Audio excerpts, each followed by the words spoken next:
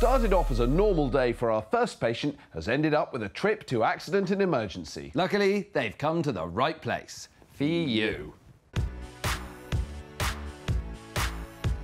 At Royal Manchester Children's Hospital, there's a new admission. 8-year-old Charlie. I've got a big hole in my head. Right, that explains the big plaster then. I got a new bike and it's fast and I crashed. I think we need the details, don't you? Charlie was outside with his twin brother. I thought we were the only twins on this show. Afraid not, Xand. So they were trying a few tricks on their brand new bikes.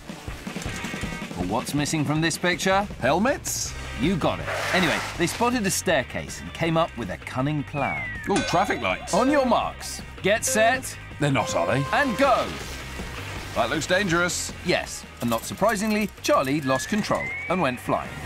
Jumbo jet, parachutist, and a bird. Crikey, this is a long way down. And he landed, whacking his head on some railings. Ouch. It was like rain dropping but in blood. Ew. Let's check out that holy head. Enter Dr. Omar Amin. Now then, young man, can you tell me what's happened to you today?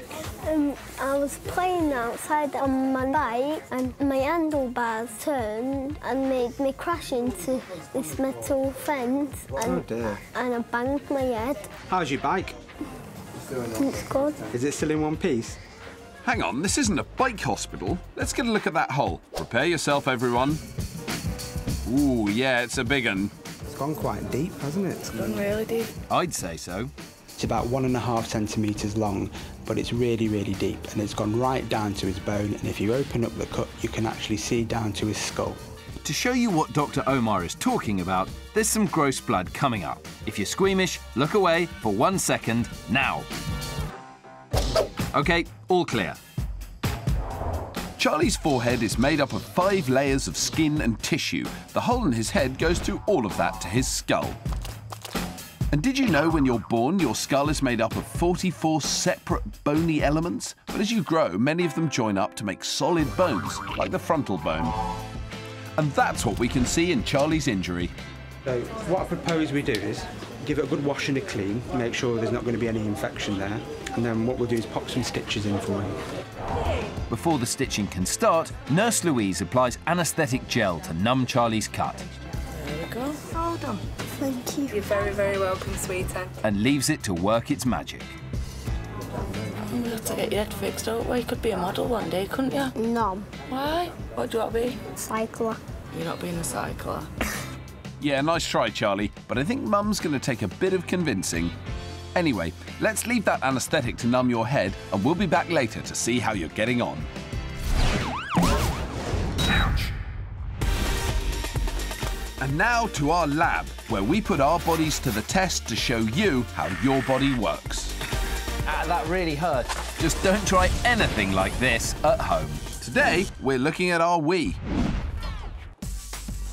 Where have you been? I've been for a pee. This is my urine. It's light yellow and it doesn't smell much. That's because I've drunk lots of water, but Chris hasn't. No, I haven't drunk lots of water, and this is my urine. It's dark-coloured, it's strong-smelling, and it really hurt to pee, and that's because I'm dehydrated. But what is wee? Well, it's made by your kidneys. Every day, they work hard to get rid of waste products called toxins and hold on to water that's needed to make your body work. Your wee is the mixture of those waste toxins and any leftover water. Now we've got an experiment where we're going to separate the water from the toxins in Chris's urine. And then Chris is going to drink it. What? This may seem like a terrible idea, but Chris won't actually be drinking wee. He'll be drinking pure water extracted from it. So as we heat the urine, the water vapour is evaporating and boiling off here, and then being cooled by the liquid in this tube, and then just dripping out there. Right now, your kidneys are busy separating out water from waste toxins. Only they don't need all this kit, they just do it naturally. It's amazing, isn't it? In just this tiny distance, you go from filthy, disgusting, undrinkable urine just along this tube and into clear, refreshing, delicious water. I mean, that is amazing, isn't it? And if that was water your kidneys had separated out, it would now be distributed to all your organs and muscles to keep them working properly. It doesn't smell like water. Oh, no, it doesn't. You're still going to have to drink it, though. You told everyone you would. I didn't say to anyone I was going to drink it. Well, I'm not going to drink it. It's not my urine. Fine, I will drink it.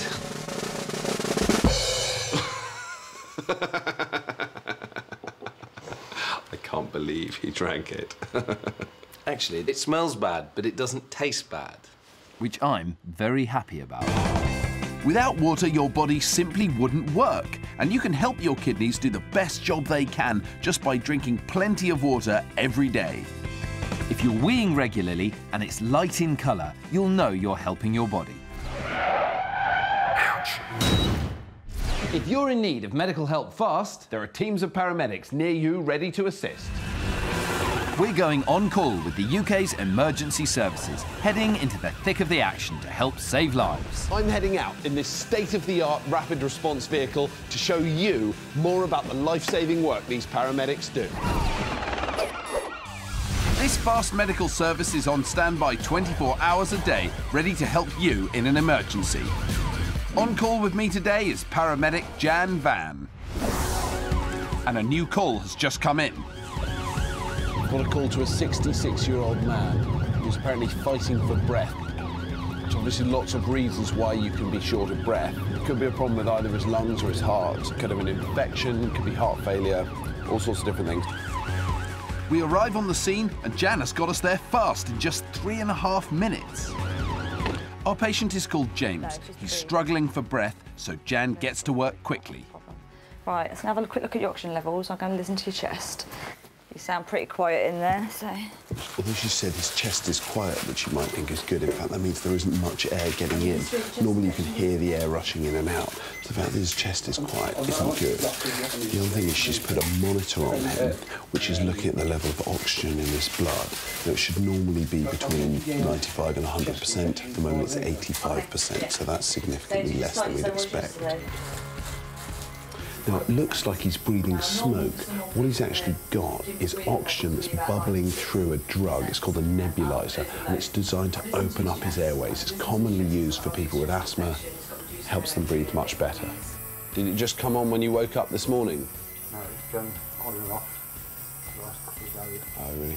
With James having had difficulty breathing for a couple of days, it's really important to find the cause. So what Jan's doing now is measuring what's called his peak flow.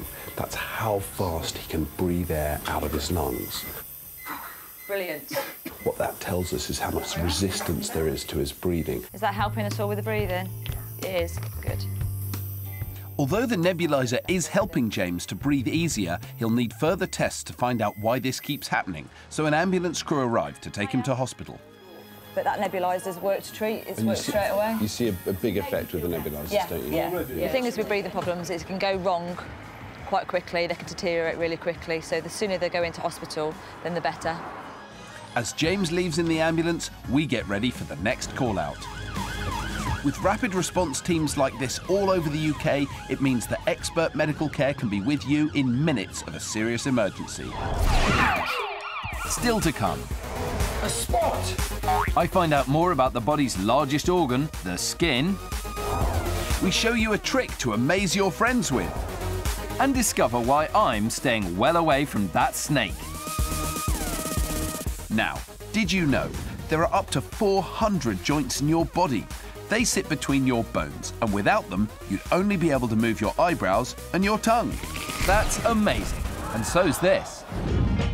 An ordinary warehouse full of boxes. I can see that, Chris.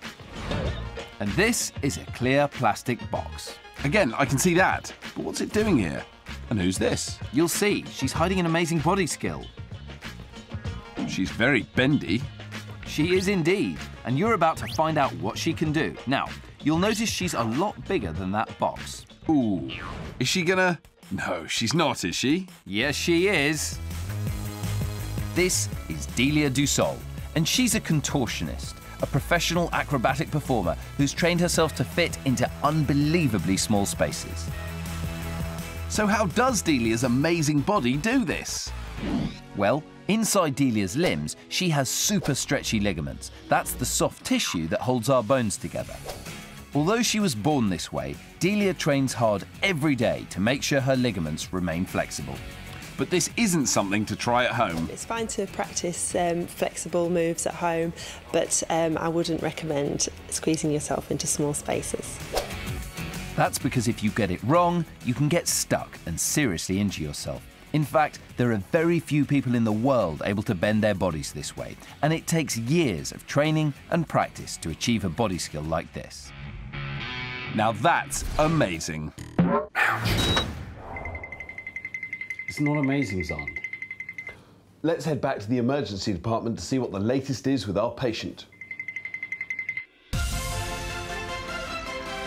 In Manchester, 8-year-old Charlie is in hospital with a hole in his head. Charlie was out riding his bike with his twin brother when they had an idea for a race. Only it was down some stairs. And they weren't wearing any helmets.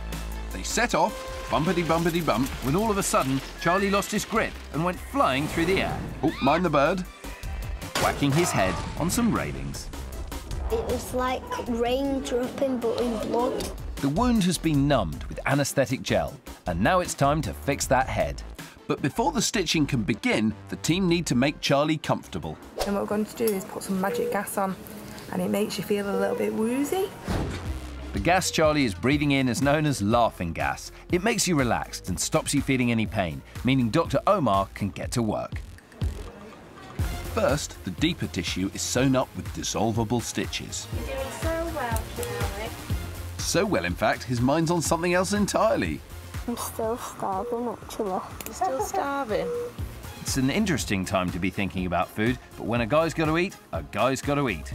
You'll have to wait a bit longer yet, though, mate, because we've got to tackle the top layer now.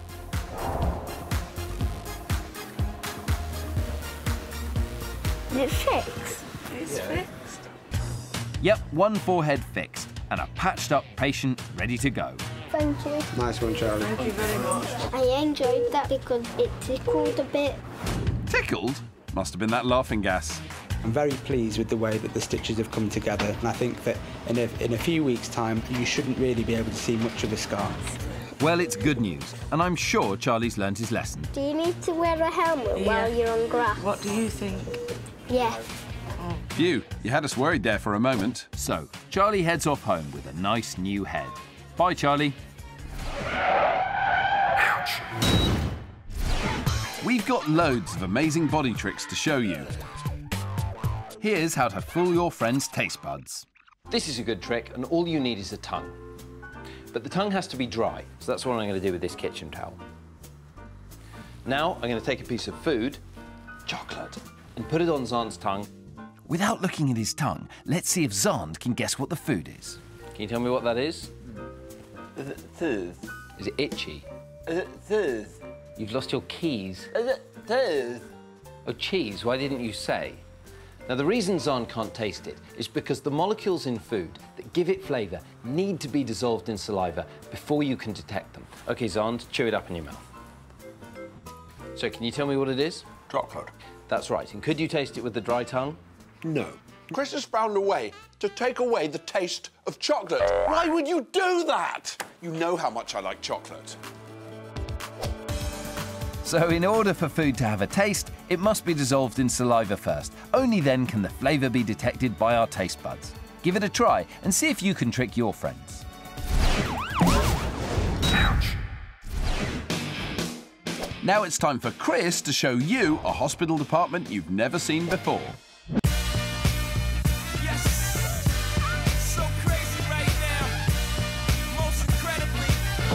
A spot! Normally this would be a disaster, but today I'm on duty at the skin clinic so I can get this checked out. And Nurse Debbie Woodcock is ready for emergencies just like this. Right, now I'm just going to have a look at it with my magnifying glass, which looks right into your skin. OK? Yeah, that just looks like a simple pimple. It's not the worst you've ever seen. Nothing to worry about. I really want to squeeze it. Don't squeeze your spots. No, because what if your hands aren't clean? And then you go like that and go... And all the gunge comes out of the spot like we want it to, but all your fingers, under all your nails, you might have lots of germs. And then when you squeeze it, all the pus might go out, but then you've left a hole and all the germs might go in. So what you're saying is I'm going to have to live with this for another couple of days? Yeah, oh, Chris, it's just a simple pimple. I think you'll survive. OK, enough about my skin complaint. At the dermatology unit, they look at skin. It's our largest organ, and it provides a protective layer all over our bodies. But, like anything in the human body, things can go wrong. Rachel comes into the clinic with some very sore patches on her legs. Nurse Sophie Dolman takes a look. So this is typical of eczema, and that layer of skin that keeps the moisture in isn't working, and so your skin is really dehydrated. Eczema is a very common problem. It makes the skin dry, itchy and sore, and bad patches can get infected if not looked after properly. So, Rachel, you've tried lots of creams and they haven't worked. So why haven't the creams that Rachel's tried previously They haven't been strong enough, basically. Help is at hand with a special moisturising treatment. Tibby and Amy have put on some very, very strong moisturising cream and some steroids onto the eczema. And the steroids are going to damp down the inflammation, and they work better if they're kept against the skin. And now they're bandaging it all up, because otherwise everything would get very greasy. Next in is Daniel, who's had a rare skin condition since birth, which causes his skin to blister very easily. It's not infectious, but it is serious, and the symptoms need to be kept under control. I can see that you've got dry skin on your face and on your neck and on your hands. Why have you got the dry skin? My skin produces too much on my joints and doesn't produce enough where it looks normal. What kind of things does it stop you doing? I weren't allowed to do PE in school. When I walk far, I come out in blisters and...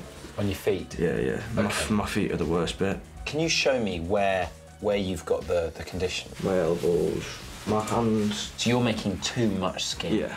So this is Dan's hand, this is my hand, and everywhere there are creases, everywhere the skin folds on Dan's hand, he makes too much skin, and this is what he has to rub off with the moisturising cream. Obviously, this is quite a tough thing to live with. How do you manage? I just get on with it and cope the best I can with it. Do you ever get self-conscious about it? No, it's no point. Just part of me, innit? So although Dan's skin condition can't be cured, he'll still come to the clinic regularly. He's getting the treatments that he'll continue for the rest of his life, and that enables him to both cope with the pain and deal with the skin. OK, right, OK. Good to see you again, Daniel. See you later. Finally, Molly comes in for a checkup on her eczema after receiving the same treatment as Rachel a few weeks ago. She's been following a moisturising regime at home. So, Molly, I haven't seen you for 4 weeks. How's your eczema? It's nearly gone. Nearly gone? Can you show me? Yeah. So it was bad on the knee, was it? Yeah. And how much better is this now? Much better, because last time I came it was all red and it had all gone really dry.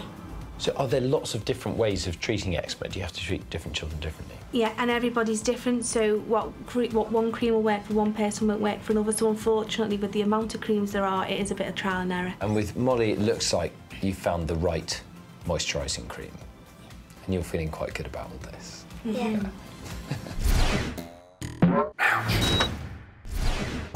How much does the average adult skin weigh? Is it as much as A, 1 fully grown pug dog, B, 2 newborn babies, or C, 3 pineapples? The answer is C. 3 pineapples weigh just under 3 kilos, and so does the average adult skin. Xand. Yes? Hold this. Ah! A plastic snake! These things are terrifying. Yes, but what if the snake was real? This is a case for investigation. Ouch. As a doctor specialising in tropical medicine, I'm used to working in some exotic locations with dangerous creatures. But today, I'm on the top floor of the Liverpool School of Tropical Medicine. And in fact, this is one of the most dangerous locations I've ever been in, because on this floor are 180 of the world's deadliest snakes. There are many species of snake here, and each one is capable of delivering a potentially life-threatening dose of venom, a poisonous fluid snakes inject through their fangs. Now, if you're wondering who on earth would volunteer to work with these deadly snakes, meet Dr. Robert Harrison. Why are you keeping 180 venomous snakes in this room? We take venom from these snakes, and that venom is used to make medicines to treat people who would otherwise die from snake bite. That life-saving medicine is known as anti-venom, and it's actually made using the snake venom itself. The anti-venom medicine Dr. Robert and his team are helping to make in Liverpool is used to treat people 4,000 miles away in West Africa, where there are 36,000 deaths every year from snake venom. Meet Paul Rowley, an expert snake handler who's brought some snakes out of their habitat for us to see in action. Well, this is the Nigerian saw-scale viper, and it's amongst the most dangerous snakes in the world to man. Even though they are small, they are an extremely dangerous snake. They do kill a lot of people. Because anti-venom medicine is made using snake venom, Dr. Robert and Paul have to collect that venom from the snake's mouth, but it's a dangerous business. When the snake bites the dish like this, the poisonous venom drips out of the fangs and is collected. It's a bit like milking a cow, and it doesn't hurt the snake.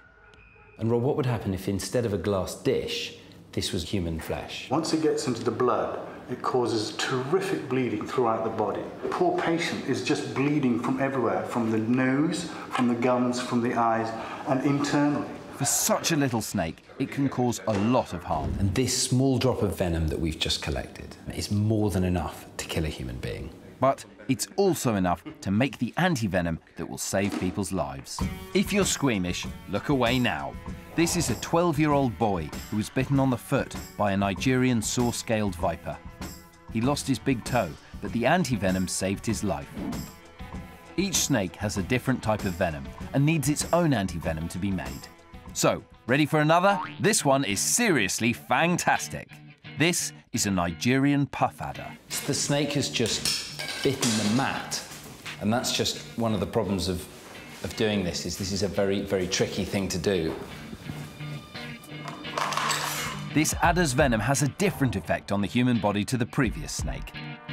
Terrific destruction of the tissues around the bite. It just destroys the muscle and the skin. So this venom actually dissolves flesh, Absolutely. And then it spreads around the body and then it causes all spreads sorts of around other the body. problems. Yeah. This is a 7-year-old boy who was bitten on the hand by a Nigerian puff adder while he was cutting grass. The venom caused blood-filled blisters to erupt, but he made a full recovery thanks to the anti-venom. But not all snakes release their venom by biting. This snake is extremely quick, and it can spit its venom. And that's why it's called the spitting cobra. In fact, it can spit as far as 2 meters, and if it was to get in your eyes, it could blind you. So Dr. Robert's got his face guard on, and I'm staying well away to let the experts collect the venom. Ooh. You're just milking the venom glands there. Just massaging the venom glands. Now don't worry, it's highly unlikely you'll ever need the anti-venom being made here. We don't have any snakes like that in England, do we? We don't. We're really lucky we don't have anything like the cobras or the puff adders and things like that. But we do have the British adder. And it is actually a really quite important snake. There was a near-death case 2 years ago. So when you're going out, just stay clear of these snakes. Don't handle them, don't touch them, leave them alone. Rob, I think after today that advice is extremely obvious. I'm going to stay well back. That was spectacular. And remember, the venom that Rob and Paul risked their lives to collect today in Liverpool will be used to make anti-venom, and that will be used to save people who've been bitten by snakes in Africa. Ouch. In the Accident and Emergency Department, the team are ready for their next case. Let's meet him. This is 9-year-old Ahmed. He's a sight for sore eyes. I hit my eyebrow on the windowsill. And I woke up the next day, my eyebrow had a big bump and I couldn't open it. I bet that caused a few raised eyebrows at home. Not yours though, Ahmed, obviously. So, how did it happen? Ahmed was at home, playing a video game. He was having fun when his big sister fancied a go. She tried to muscle her way in. Ah, sisterly love. Oh, 3-2. Come on the Blues. Ahmed stood his ground, but before he could take a shot at goal, she pushed him off the chair. Ouch. When I look down or when I look up, it hurts. I can only look straight. Luckily, Dr. Rachel Jenner's on hand to see what's up with that eye. What happened to your eye? I banged the eye on the windowsill. Then I looked in the mirror because it had a big bump here. Yep, that is a biggie. Ahmed's developed a periorbital hematoma, which is a much more impressive way of saying he's got a black eye. It's actually blood that turns a black eye black, caused by bleeding under the skin around the eye, leaving him with a right shiner. To be sure there's no serious damage, Dr. Rachel begins a thorough examination. One of the first things we always do is check their eyesight. We'll cover up your good eye. And can you just start at the top of the chart and read the letters? H-V-A-U-X. So, Ahmed's eyesight is looking great, but there's more to check out than that.